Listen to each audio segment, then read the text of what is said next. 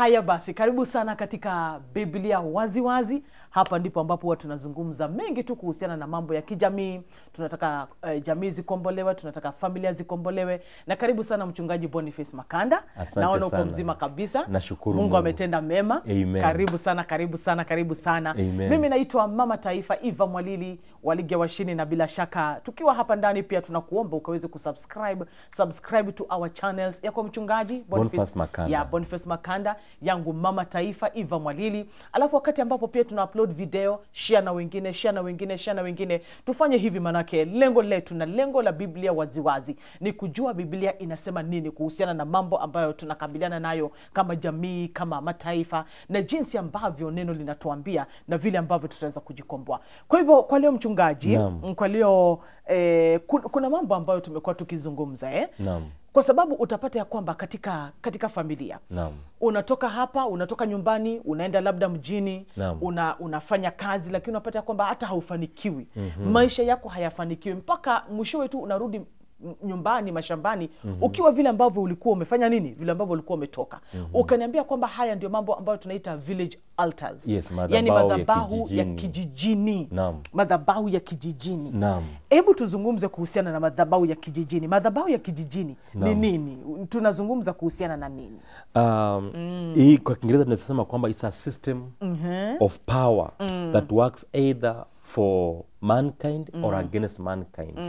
Ama hali ama ni mtindo fulani, na si tu mtindo, ni kama hali fulani ambayo inafanya kinyume na watu katika maisha yao popote ambapo wapo. Inaweza fanya either inaweza kuback up ama ifanye kinyume nao. Kwa hivyo na hebu labda tuangalie kwa kuanzia kwa Biblia kitabu cha Mwanzo sura ya 12. Mwanzo, Mwanzo sura ya 12. Niko pale. Naam, hebu anza mstari wa kwanza pale. Kuna kitu Mungu anazungumza mahali pale. Inasema Abrahamu aitwa na Mungu. Hiyo ndio topic yake. Bwana akamwambia Abrahamu, toka kwenye wewe katika nchi yako na jamaa zako na nyumba ya baba yako, uende mpaka uende mpaka nchi nitakayokuonyesha. Nami nitakufanya wewe kuwa taifa kubwa na kukubariki na kulikuza jina lako, nawe uwe baraka. Nifike pale mpaka mstari wa 3. Nami nitawabariki wakubarikio, naye akulaanie nitamlaani, na katika wewe jamaa zote za dunia watabarikiwa. Unapata kwamba Mungu anapatia ahadi mwanadamu ambao imeshika baraka 7. Baraka kwanza anasema kwamba mimi nitakufanya kuwa taifa kuu. Ndio. Mimi nitalibariki jina lako. Yes. Hebu rudia inasema hivi, nitakufanya kuwa taifa kubwa. Hiyo ni baraka ya kwanza. Kukubariki. Nitakubariki, baraka ya pili. Kulikuza jina lako. Nitalikuza jina lako. Nawe uwe baraka. Wewe utakuwa baraka. Nami nitawabariki wakubarikio. Nitabariki wanao kubariki. Akulaanie nitamlaani. Akulaanie nitamlaani. Na katika wewe jamaa zote za dunia watabarikiwa. Na kupitia hizo ni baraka 7. Baraka 7 za agano. Katika Kiingereza tunasema kwamba 7 covenant blessings ambazo Mungu aliumbia mwanadamu. Lakini baada ya mambo haya yote kutamkwa, adui anaanza kufanya kazi kinyume ya kwamba anataka urudi ufanana na jinsi kijiji kinafanana. Na mtu wa kwanza ambaye anaanza hapa ni Yesu Kristo. Madhabahu ama hizi laana za madhabahu zinaanza kutafuta Yesu Kristo. Hazikujua kama Yesu ni mtu tofauti, lakini zilianzia hapa. Hebu angalia hapa. Yesu Kristo wakati Mariamu ameshika mimba ya kwamba anatakana azae Yesu Kristo. Ikafanyika kwa mnaposoma kitabu cha Luka sura ya 2 kuanzia mstari wa 4. Ikafanyika kwamba census imefika. Na hii census kwa vile imefika, inabidi kila mtu arudi mahali amezaliwa. Sasa kila mtu kurudi mahali amezaliwa inamaanisha kwamba Yusufu pia arudi kwao, kwa mkoa wa Daudi kule Bethlehem. This is a programmed thing. Imeprogramiwa kiasi ya kwamba hiyo ni kwamba Yusufu anarudi kwao mahali amezaliwa. Sasa kufika pale kijijini kwa ghafla tu ikafanyika wakati wa Yesu kuzaliwa umefika. Ndio. Ili kusudi azaliwe mahali pale, aitwe ni uzao mahali pa mkoa wapi wa Daudi, mahali alikuwa anatakana azaliwe. Alikuwa anakaa kwingine, lakini adui akajua vizuri ya kwamba Yesu kuzaliwa kwake kumefika. Hivyo basi kile tutafanya tusababishe kwa vyovyote vile damu yake ya kitovu ikatwe akiwa wapi? na damu yake ya kuzaliwa inapomwagika, imwagika akiwa wapi? Ikaprogram mpaka akarudi kwa kijiji chao mahali amezaliwa. It was not a coincidence. Adui alijua, akarudisha mpaka Yesu pale kijijini, mahali Yesu Kristo alizaliwa pale. Kutoka mahali alikuwa anaishi, anarudi mahali pale. Na ndiposa unapata watu wengi, hii maroho ama madhabahu ya kijiji, mtu anazaliwa mashambani, amegrow mashambani, anatoka pale anaenda kutafuta kazi katika miji mingine. Lakini in one way or the other, inakurudisha maisha yako, inarudi kufanana na maisha ya watu wa kijijini ambao ni kama hawajai toka wakaenda kufanya kazi mahali pengine. Kwa hivyo inakaa siku zote na kupigana na wewe, kupigana kuinuliwa kwako, kupigana because unajua madhabahu inasimamishwa, jambo la kwanza na maneno, jambo la pili na roho, jambo la tatu na kafara ya damu. Na je, ni vitu gani ambavyo wafaa ujue kuhusu madhabahu ya kijiji? Jambo la kwanza wafaa ujue, madhabahu haya yako katika ulimwengu wa rohoni na pia ulimwengu wa kiasili. Lazima ujue hivyo. Jambo la pili ni kwamba kila madhabahu ina njia yake ya kudhihirika. Na ndipo utapata system fulani. Kuna watu wa kutoka eneo fulani, maisha yao ina system fulani. Ukiona mtu hata kwa kuongea, hata accent, najua huyu ni mtu wa mahali fulani. Imeprogramiwa mahali fulani. Unapata kwamba hakuna mtu ambaye hana madhabahu. Either madhabahu ya Mungu ama madhabahu ya giza, ya kishetani. Jambo la nne ni kwamba madhabahu ni kama daraja katikati, ambayo ni katikati ya ulimwengu wa rohoni mwanadamu na ulimwengu wa rohoni wa uzuri ama ubaya. Ni kama bridge. Ili ufikie mahali pale pengine, lazima upite kwa madhabahu. Inamaanisha hii ndio njia ambayo either Mungu anatumia kukufikia ama shetani anatumia kukufikia. Kwa hivyo madhabahu ni kama avenue, means by which either God or Satan meets you. Kitu kingine ambacho unajua kuhusu madhabahu ni kwamba madhabahu inaweza kufanya kuwa either bora ama mbaya ama mbovu zaidi. Every altar, it will make you either better or bitter. Kitu kingine ni kwamba evil altars, they are behind the man's suffering, but good altars are behind the man's success. An altar will always move from generation to generation. Unajua, wakati ambapo unazungumza hivi, najaribu kurudi kule kijijini. Unajua, kwa sababu utapata kwamba katika kijiji, watu kuna vile ambavyo wanaelewa tamaduni za hiki kijiji. Tunajua vizuri sana watoto katika kijiji hiki huwa hawasomi.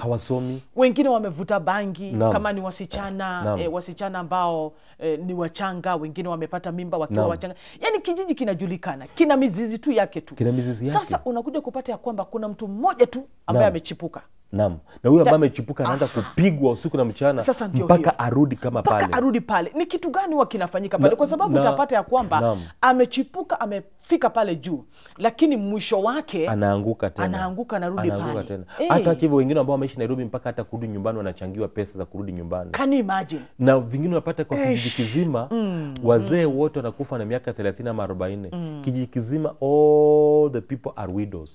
Watoto wanalelewa bila wazazi. Kwa hivyo unapata kwamba hizi ni baadhi ya effects ambazo zinafanyika mahali pale. Na madhabahu iko na negative effects katika maisha ya mwanadamu. Na kitu kingine ambacho unafaa ujue, what are the effects ama madhara ya village altars?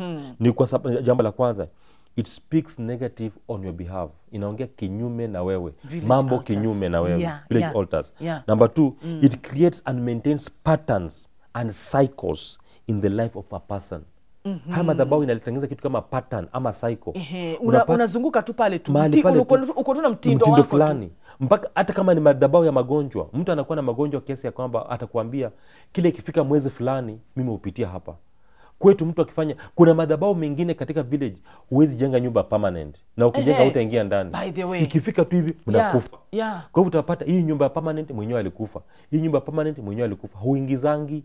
Inaanza tu, yani kitu kinatokea tu alafu mpaka inamaliza.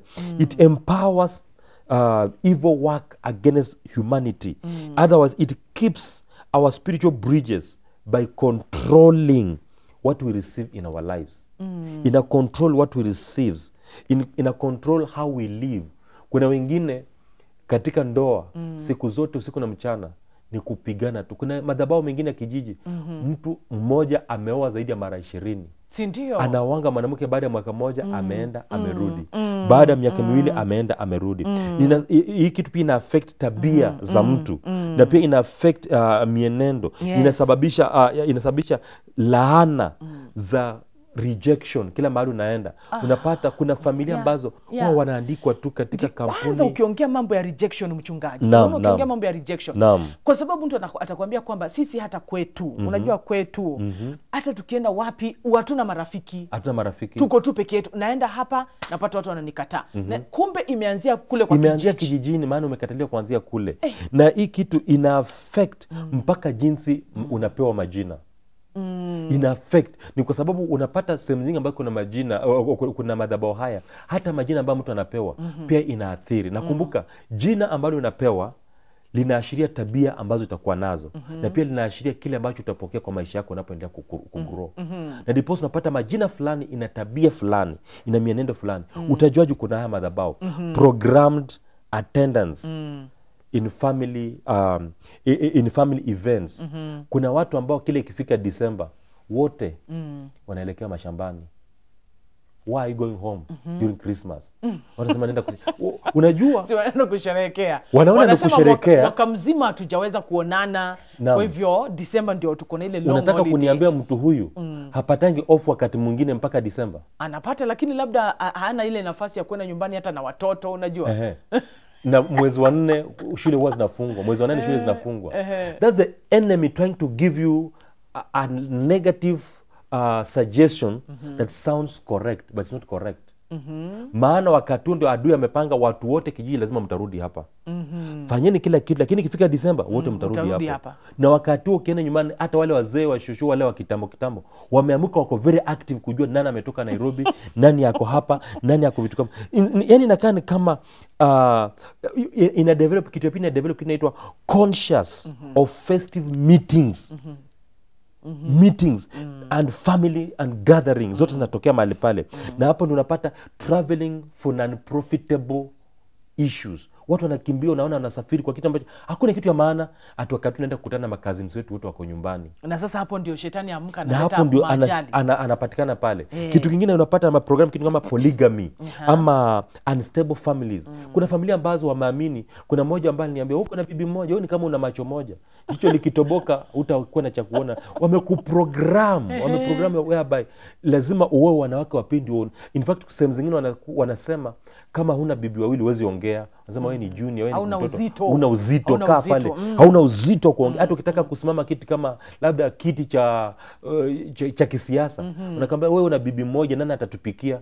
Nataka mtu ambaye ana bibi wawili, tukiwa na issue mwingine anapika huko, mwingine anapika huko, mwingine. Inaleta vitu kama ulevi. Kuna jamii zimekuwa zimefungwa na ulevi. Zingine stagnated life, maisha imebaki tu mahali pale. Maisha ambayo imekataliwa na maisha ambayo haisongi mbele. Na sasa umasikini unaingia. How are these altars established? Zina establishwa namna gani? Number 1, the beginner of the tribe alianzisha huo ukoo. Ndio mtu wa kwanza ambaye alianzisha hiyo madhabahu. Maana kuna vile ambavyo alizungumza alipoanzisha ukoo wake. Watu ambao walianzisha ukoo ni muhimu sana kujuana nao. Lazima ujue ukoo ulianza namna gani. Jambo la pili, mwenye alianzisha the family name. Kwa mfano mnaitwa Mwalili. Hii Mwalili ilianzia wapi? Nani alianzisha hii jina? Unapata watu wote ambao wanaandamana na Mwalili, kuna tabia fulani ambao wanaandamana nayo tu. Nani alianzisha jambo hili? Jambo lingine, the tree of the clan. Mwenye yani ile clan yenu ya ndani kabisa. Nani alianzisha? Ni mambo gani aliestablish?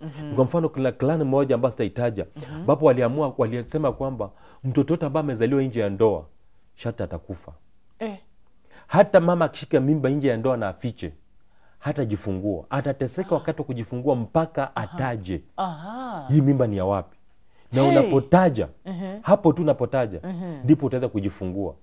Na iwapo umezaa kisiri na ukaficha, huyo mtoto atakufa. Ni kwa sababu wale wazee wameestablish haya madhabahu na wakasema hivi ndivyo itakavyokuwa. Na ndipo unapata hata kwa mtu akifa wanasema sisi huwa tunazika mtu kama ameangalia huku, kama amekaa huku. Hizi vitu watu wanaona kama mila za kawaida. These are established village altars that they pin down mankind to behave as per their programming. I'm telling you. Naam. Umesikia maneno? village altars, yani kule kijijini mahali ambapo umetoka. Najua wakati ambapo mchungaji Boniface anapotuzungumzia hivi na anapotufunza, tayari umeona mambo ambayo yanafanyika pale kijijini. Wewe mwenyewe unaweza ukaangalia kamoja ukasema this one, haya ndio madhabahu ya pale kijijini. Unajua na tutaweza kujikwamua. Manake pia Biblia waziwazi, there is hope mchungaji. Yes, there's always hope. There is always hope. Tuko hapa pia tukupatie tumaini ya kwamba ukijipata kwamba kuna mambo kama haya yamekufunga, utaweza kujinasua namna gani? Suluhisho liko wapi? Na haya ndio mambo ambayo tutakuwa tunazungumza katika sehemu yetu ya pili ambayo itakuwa inakuja. Wewe endelea kusubscribe, endelea kushare the video, na bila shaka Mungu akubariki katika Biblia waziwazi. Mimi ni Mama Taifa Evah Mwalili na mchungaji Boniface Makanda. Asante sana. Amen.